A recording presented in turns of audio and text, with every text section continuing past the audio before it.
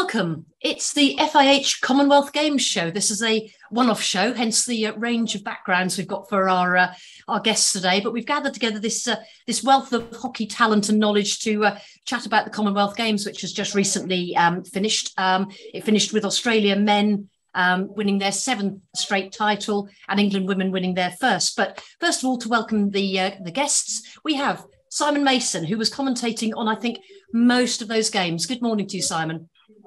Hi there, Sarah. Hi, everybody. Great to see you. We've got Marsha Cox, who will have been delighted by the South African men's performance, although had they gone one place higher and got a medal, that would have been great as well. But Marsha, renowned athlete from South Africa and now a recognised expert on the game. Marsha, how are you? I'm good, thanks. And you, Sarah? Yep, brilliant, thank you. And Jamie, we've got Jamie Mulders, who's bringing a sort of an outsider's perspective into the Commonwealth Games, because unlike Simon and Marsha, he won't have competed or been involved in the Commonwealth Games. But Jamie, you watched a lot of the action. Welcome to you. How are you? Morning. And as everybody can see, Jamie is actually enjoying a holiday at the moment. Let's just head over. We'll talk to Marsha first. You were watching Commonwealth Games. Just to start off with your overall impression, not just of the hockey, but of this event as a multi-sport celebration. Yeah, Sarah, I think for a lot of people who are not part of the Commonwealth, they struggle to understand how important it is for athletes and how special it is as well. But I thought Birmingham did a fantastic job at just bringing it to life and showing that, you know, one way that we try to explain it is sort of a mini Olympics with all the Commonwealth countries and including some other sporting codes as well. And I think, Birmingham did a great job at just capitulating that. And it was evident for a lot of people who are not part of the Commonwealth just how special it is. Yeah, I mean, what's so great for people who are not that au fait with the Commonwealth? I mean, this is countries from across all continents of the world. So it's not a geographical conglomeration of nations. It's a group of nations. We had Kenya, we had Ghana, we had Australia, we had obviously England and Scotland and Wales. So it's a real mishmash of teams who wouldn't normally necessarily play each other. Simon, I mean, you were there on site. What was the atmosphere like at the hockey stadium? Because it looked like, certainly in the latter days, packed out crowds, really, really excited about what was going on. That sums it up very well. The crowds, as the competition developed, became more and more vocal, more and more animated. They understood the sport well, and that's one of the things you get with a multi-sport event is you get people who bought tickets for lots of different things just to get an experience. So it's less of an educated hockey crowd and more of just an enthusiastic crowd, and it's that energy built. Some of the crowd took on board and took to their hearts some of the lesser nations, the Ghanas and the Kenyas who competed, which was genuinely fabulous to watch. And at the same time, then the hockey populace who turned up, and the accessibility was fabulous. And it was full crowds enjoying. Certainly the last 5 days were completely sold out. So 6,000 tickets were sold for those sessions.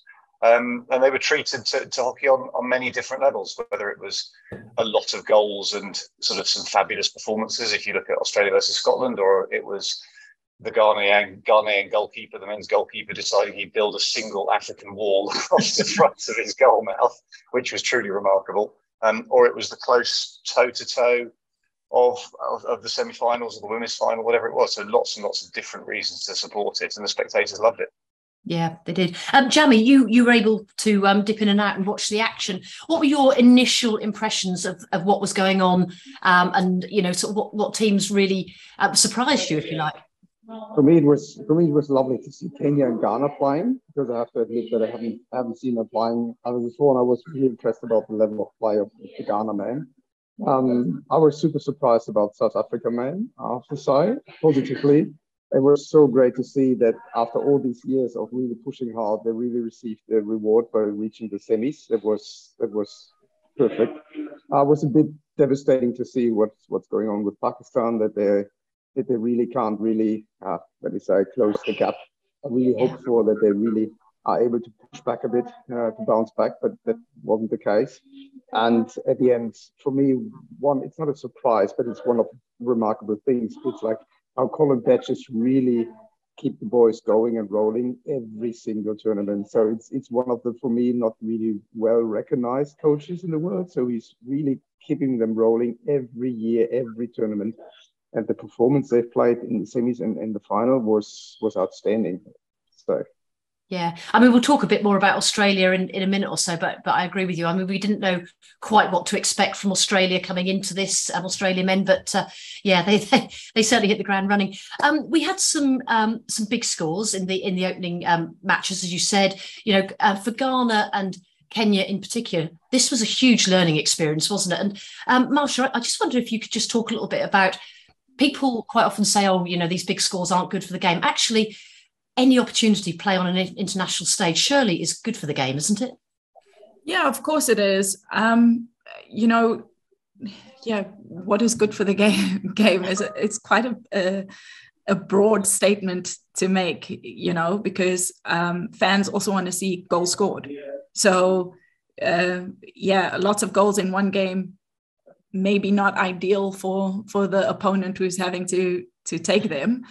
But it's definitely entertaining for the spectators. So I always find that quite a broad statement of what is good for the game, exactly what you're saying, for the opponent, for the teams, the smaller nations, if you want to call them that opportunity to play against some of the best teams in the world is huge, because it doesn't come around every single day.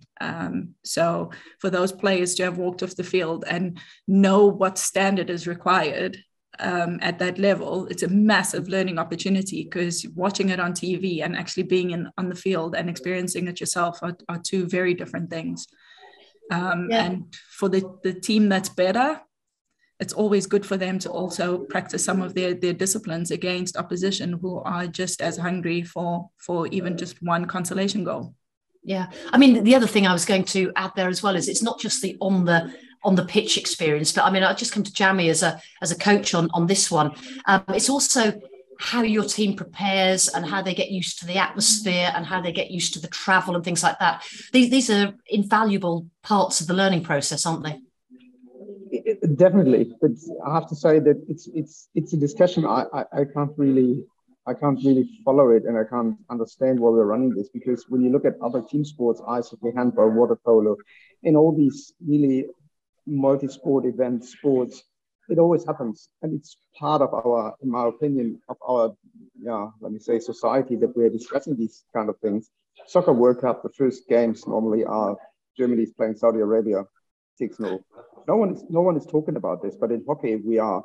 And in my opinion, it's we have to accept, and our athletes have to accept, we are part of a huge society, and it's part of this. It's not always about us and what's good for us, what's good for the sport in general, and what's good for the other countries as well. And participating, playing against the Netherlands, against Australia, against England, is for some nations, it's like an Olympic final. It's for them. It's a tremendous thing. And to me, it should be more like, we are happy to be able to play these ones and not always play the same ones, because we grow our sport. That's simply the biggest fact. And I'm more than happy that these kind of nations are able to participate. It's perfect. Yeah, Jamie, it's so funny that you mentioned that, because wasn't it just a few weeks ago that the Euro football, women's football, which was a huge event, but the round one, we also saw scores like 7-0. In football, 7 is very big. That's a big number. So. And you saw England beating Norway. I explained to my kids that playing Norway, I told them, girls, Norway was 10 years ago in women's football a big player. And England made it happen, whatever reasons, to grow the game. And I will not say Ghana will not grow the game, but Ghana will next time, from the experience they gain now from the Commonwealth Games, will play better on African level. And that will help the other ones who are facing them to always increase their way of playing and understanding. Yeah. So to me, it's good. Simon, I can just smugly smile about the Euro women's football, can't we, Simon? It was a great event. I'm just going to stick with South Africa for a minute, if I can. And actually, you probably all got an opinion on this. But South Africa, men, this is, in the shortest space of time, have done exactly what we're talking about. They have, the start of the Pro League, for example, they were getting hammered by some big scores, weren't they? And now here they are contesting a semi-final in a major event. I mean, I'll come to both, because Simon's watched South Africa through the last 6 months, but again, come to Marsha first on that. their rise has been indicative of just what exposure to international hockey can manifest. Yeah, absolutely, Sarah. I think that I would compliment this team. One of the biggest compliments that I would give them is their ability to learn really quickly and to apply those learnings. So what you saw in the Pro League in the first games, some of the errors that they were making, basic errors, they fixed as they developed in the Pro League. And indeed, they got better and better in terms of their performance, and the results didn't go their way, or maybe they weren't even close to contesting for winning some of those Pro League games. But you definitely saw an improvement in their performance. And then going into the Commonwealth Games, they used that as their base performance, and they just kept growing from game to game.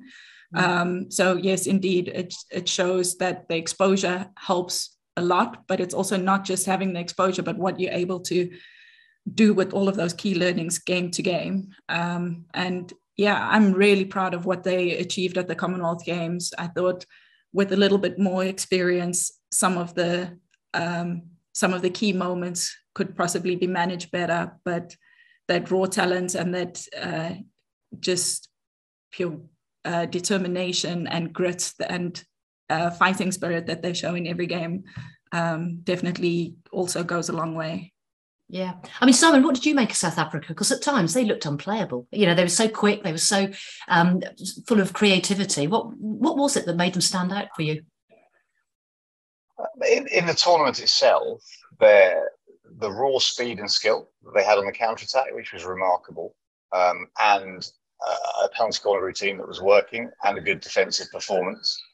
I was lucky enough, I had dinner with Gareth Ewing towards the end of the tournament, and he was talking exactly as Marsha said about the Pro League pain and the necessity to go through that Pro League pain so the players then understood, because you can explain it to players so many times of what it is that they may face, but until you actually face it, the understanding of what you need to do, and Jamie's smiling, we can, or he can, as one of the world's best coaches, explain on every level with every piece of technology, whiteboard this and video that. But until you've played for 3 minutes and your lungs are falling out because you're trying to chase whoever around a pitch, you don't understand. But it felt like they came in with an understanding of what they needed to deliver.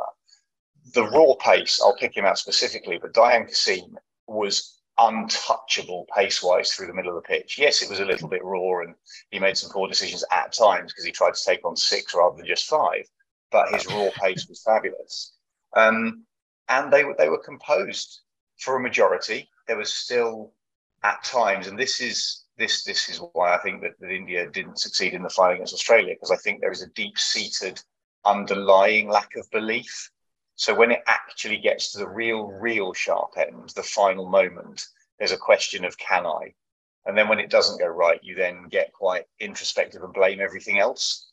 And so if you look at the bronze medal game, that wasn't tidy, both teams were exhausted. There was a lot of comments that you could hear about the unfairness of the outcome.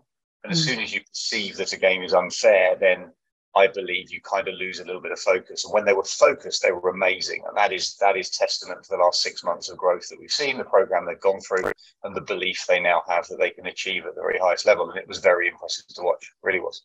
Yeah. I mean, in a couple of important games, I mean, both in the semi-final and then in the bronze medal match, South Africa got yellow cards at really, really crucial times. I think it was Matt Griese-Brown got one, and then Diane Kassim got one in the semi-final. Those are the little things you're talking about that need to be edged out of their game as much as anything else, aren't they? But I mean, Marsha, the discipline actually across quite a lot of teams showed, I think, quite a lot of naivety in play sometimes.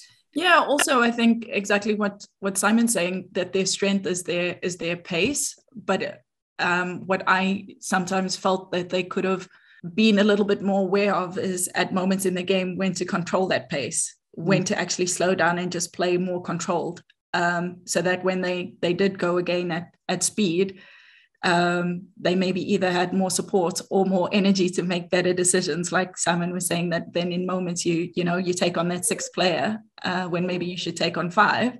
But those are the moments that I think we can improve on. But exactly what we started off with. The point that we started this conversation off with is that they learn from playing. And I think that given these opportunities again, these players, they've proven that they apply those learnings. And I'm quite excited to see them apply those key learnings into the next phase. Yeah, absolutely. We'll move on just to look at some of the women's teams now. And Jamie, I'm going to come to you. New Zealand and Australia. We weren't 100% certain what to expect. We've obviously saw them at the Women's World Cup, but it's been a long slog for them. They've been away from home for a long time, and the two teams seem to cope quite differently. Australia seemed to thrive. New Zealand, I felt at times looked a bit tired, a bit turgid. What were your impressions of the two Oceania teams there? I would say the first impression was also at the World Cup that I was surprised that they really can cope with pace and speed of flying because of not being able to fly more than 1.5, 2 years international matches. So I think lots of credit to both of them, to the staffs and teams, how they've managed this. And then I'm not really sure if it's about being away from home. Sure, it has an impact. It's really a challenge to be away from home that long, but at the end, also the results and the way of flying triggers this. It also has a certain impact. And Australia was some kind of let me say, on the rise. So it looks like they were really keen on peaking again at the Commonwealth Games level. And it looks like that they were totally fine with what they have achieved at the World Cup. So flying the same ease, stepping into the same ease, flying well. And I think the transition that New Zealand is going through seems to be slightly bigger. So it seems to have a slight bigger impact. So they lost a lot of key players, and replacing them seems to be really challenging.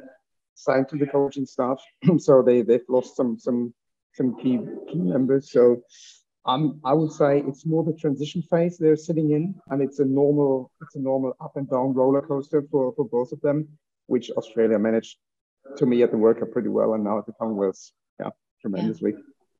I mean, sure, because I mean, Australia, well, both of them have had to peak quite quickly. It's not just them. I mean, obviously, India and England and Canada have all done the same thing. They've had to peak quite quickly in quite a short space of time, which is unusual. I mean, Marsha, how difficult is that as an athlete to, get yourself ready for a World Cup and then come down from that and then get yourself ready for a Commonwealth Games? That's got to be quite intense for that period of time. Yeah, it's extremely intense. And I think that's where your psychological support leading up to it, like the mental support leading up to it, is really crucial to help you identify, because it's one thing, you've got a physical program that will be designed to help you peak at those two moments, and you've got to trust it, and you've got to trust your staff and your physical trainers that they've given you the best program to allow your body to do that. But whether you mentally can do that is always a big question.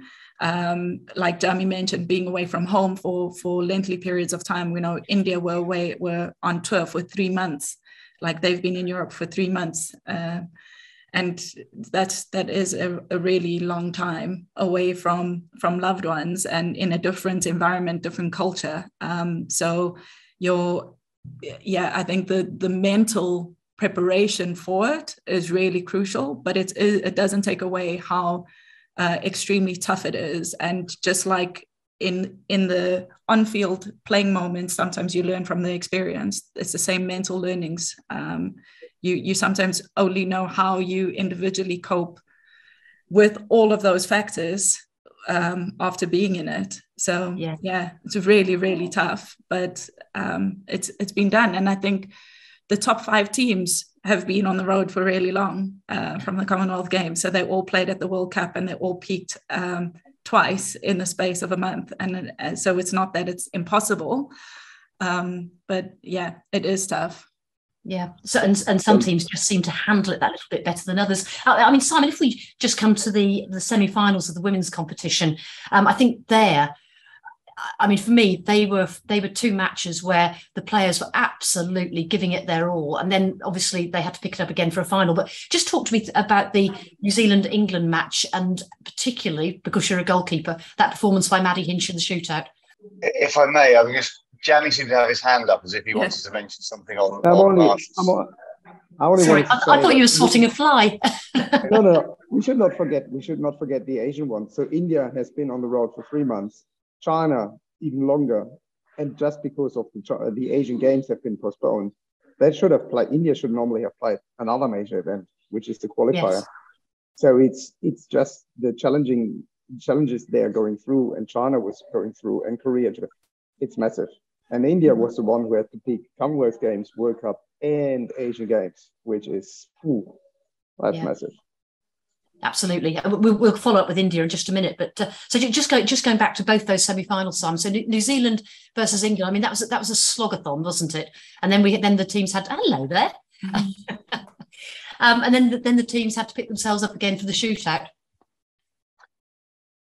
Yes, in short. I mean, you don't get many 0-0 games anymore in international competition, and for the two teams to go toe to toe as they did, technically it wasn't the greatest game. The turnover rate was quite high, and conversion rate on set plays wasn't great. It wasn't the best hockey spectacle I've seen. I'm talking about the England New Zealand game for now.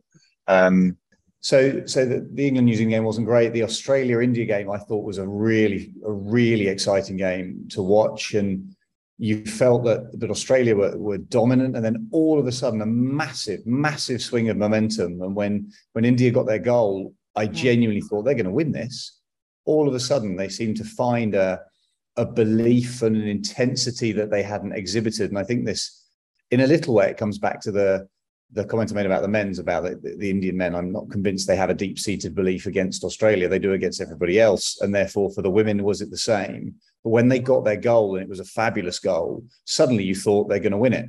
And then the momentum shift into the shootout and the technical issue. And that was a far more memorable hockey game, I think, for a variety of reasons. The England game, once it went to a shootout, Maddie still has an aura, and Maddie saved 4 from 4. I don't think this people are going to criticize me for this. I don't think she's playing as well as she was when you go back to Rio, and the dominance that she had. The team has shifted, and therefore I think the way she's playing is a little bit different with some less experienced defenders. But you put her into a one-on-one situation, she still has the reputation, she still has the aura, and that delivers on a number of levels. Yeah, absolutely. And it goes back again to that sort of that belief you're talking about. If you're lining up against someone who's got this tremendous reputation as someone who is a penalty or a shootout specialist, that's instantly going to put doubt in your mind. Moving on. So we India, Australia, obviously India were then in the bronze medal match. Picking themselves up for that final game, Marsha, that must have taken all of Janneke Schotman's skill as a coach to get her players up and ready to get to the match. Yeah, for sure. I think that losing that semi-final definitely hurt them, and they had experienced that pain in the World Cup, no doubt. And I know that they would have taken those emotions and those learnings from the World Cup as well with them to the Commonwealth Games. And I was really impressed with their approach to that bronze medal game. They worked really hard, and to get that reward is really well deserving. Yeah. I mean, Jamie, you've watched India over the past few months, and you were talking about them earlier. They're just brewing, aren't they? They're ready to really explode as a major. The women, this is a major team now. Yeah, what Simon's talking about, the belief. What I think is the biggest, let me say, growth and development Janneke has implemented is the belief. So they look to me mentally far more consistent and far stronger than ever before. So when you look at the World Cup, they had several moments, the key game against New Zealand, where they bounced back, where every one of us knew before that India, or a team from India, bouncing back in such a crucial game. Yeah, I'm not really sure. And Janneke has really worked hard on this. And maybe they have some luck in other areas of the game, but this is something which was really crucial to become a really top side. And Janneke has really made sure that this is one of their strengths, and the approach of the bronze medal game. Impressive. Yeah. We need to shift on. I've talked for hours about this. So we came to the final, and there we had Australia, England, and for England, this is a historic first. Marsha, you watched the game. What were your thoughts on the England performance? I was really impressed, Sarah. I won't lie. I really thought they came out with a very, you could see like their mental focus, and they were ready for it. They were ready to play. They were ready to take the game to Australia and not wait to see what happens and test the waters, and then we'll start playing in the second half. You could see that it was really a focused team that knew what their goal was, and they came out from the first minute of the game with like a clear focus to show it as well. And that's something that we talk about a lot of the time.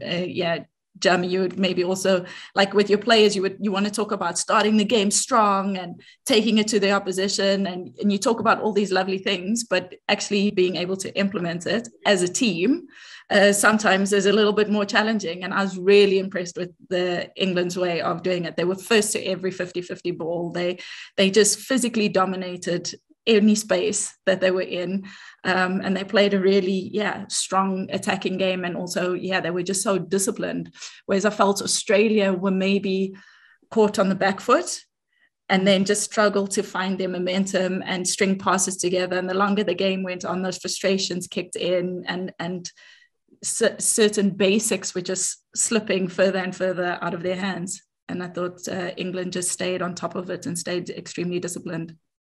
From the commentary box, Simon, what was your sort of feeling? Did you at any point think, oh my gosh, Australia are back in this? I never thought Australia were out of it. So to be back into it is a slightly different turn. I mean, you write off Australia at your peril, but I do totally agree with what Marsha said. If you'd said to me, what's the first half going to look like? It would not have been the first half we saw.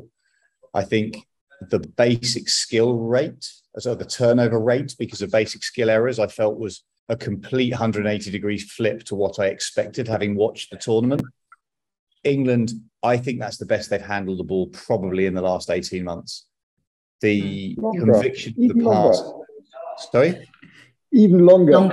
Even longer, okay. Well, even longer. We watch so much hockey, Jamie, that I don't know if it's 18 months or 5 years. I have no idea. But yeah, I mean, against Australia, in my opinion, the one thing you don't want to do is dwell on the ball. The minute you hold the ball is the minute the press comes. And in the first 3/4 of the game before they got tired, I think their ability to take a ball into a space, give it to somebody else, move down a channel and work through the pitch and make the pitch really big. They didn't drift into contact.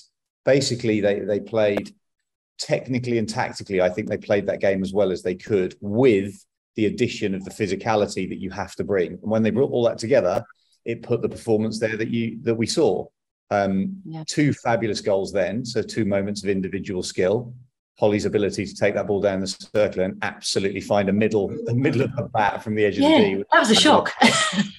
Yeah, because it's come from a source that you don't expect. Tessa's goal was a goal that you would expect her to score, but England at that point were dominating the stats, they were dominating the corners, they were dominating the open play chances, and it's not an outcome that we expected in the first half. As time ticked on and Australia then become a little bit stretched, the game becomes a little more tired and the fatigue kicks in, then fine, the outcome is the outcome. But England's performance in the first 3/4, I thought, was outstanding. Did it surprise you, Jamie? We'll talk about the men in a minute. Just quickly talk about those 2 teams, Australia and England. No, funnily not, because for me, it's one of the most skillful teams ever England had in the area. So it's in the earlier years, you always had the Sophie Brace, Helen Richardson. You had these ones who are able to really handle the ball quite well. But when you look now at Peel, when you look at Neil, when you look at McCall and all these kind of girls, Crackles, incredible good players. Then Hannah Martin up front. And then I would not say you don't even need Owsley anymore, but it's a different kind of balance within the team when you have Owsley sometimes running with the ball, carrying the ball. But then these technical skill set was so good in midfield. That's such a dominating midfield. And then you have these, let me say, experienced players like Ainsley, Webb, and Unsworth, who are really dominating together with Hinge at the back. Then you can say, okay, from this solid platform of being able to defend and build up, and then have players, skillful players. The young one is Wilkinson. This is the young midfield player. Incredibly good. And they showed these kind of talent, these skill talent throughout the year. And to me, it's really one of the strongest strongest, skillful teams England have had for years. Brilliant. Well, we'll take that one. We're nearly running out of time, so we're just going to talk about the men's final. Simon, Australia, a little bit supreme in that, weren't they? Yes, is the short answer. But if you look at their competition as a whole, and it right from the very first moment, it wasn't the final. The final was kind of one of the two outcomes. It was either going to be the semi-final. When I said to colleagues in commentary, I said this is either going to be England winning by 1 or Australia winning by 5. It was a slight switch the other way, but I just saw right from the very first game when Australia played Scotland, the depth of talent around that pitch and the penalty corner conversion rate. I mean, you've got someone like Wickham running every possible line through midfield, and then you bring in a young guy like Ephraim's, and you then add in the Wetton behind that, and then Govers and Hayward on corners. There is such, and you could keep going, just list the whole team. But there was so much capability in so many different positions right from the very start of the tournament that you thought, you know what? I'm not sure how anybody is going to beat them, because nobody was showing, except for India, nobody was showing a penalty corner conversion rate the same as theirs. And therefore, when they got through that semi-final, I was like, well, I'm not sure where the depth is from India. That what they'd shown was a little bit sporadic. They'd shown some turnover ball through midfield. They'd shown a lack of discipline at times. And I thought if Australia got an early lead, the danger was that India didn't have the depth of belief that meant they could come back in that instance. And unfortunately, 2 goals in the first quarter. I think if India had got to quarter time on level, then maybe it would have been different. But 2 goals in the first quarter, and you could see, it doesn't matter if they were unfortunate goals or not, you could see that Australia, because particularly the nature of the second goal, was probably one of the best team goals we've seen for a long, long time. Right out the bottom right-hand corner, showed a range of pass that was perfect. It was in stride. It was beautiful. It's a move that coaches, I'm sure, will clip and use around the world. But it was so good in so many ways that the outcome was no surprise after the first quarter for me. What were your thoughts on it, Jamie? I mean, was there anything that India could have done, or were Australia just peaking and unstoppable? Yeah, Simon mentioned it already. The belief seems to be completely different. So Australia has the belief that they have the quality and the depth of play. And to me, they have one tremendous player in the center of play is Zalewski. So Zalewski is always one of those players who is not only doing his job, he's really making sure that the other ones are performing on a higher level. So strategically, he is such a brain. It's incredibly. And on the other hand, I'm really a fan of Manpreet, watching him playing, but the difference of strategic play between him and Zalewski, for example, that's another level. It's really the way of Australia is playing. And Carter, the goalkeeper, he is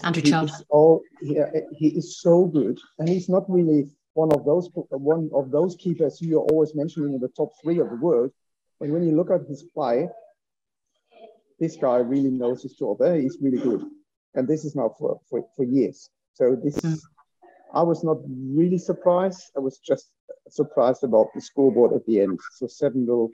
That's for a final. Wow, it's a long time ago.